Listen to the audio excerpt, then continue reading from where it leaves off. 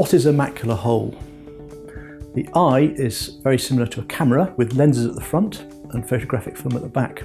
And the photographic film at the back of the eye is called the retina and is responsible for converting light into electricity to send to our brain to give us our vision. The very central part of the retina is called the macula and is responsible for detailed vision, reading, writing and recognising faces. In a relatively rare condition called macular hole formation, a hole develops in the very central part of the retina. This is a mechanical problem and results from the jelly that occupies the main eye cavity pulling on the central part of the retina and pulling a hole apart.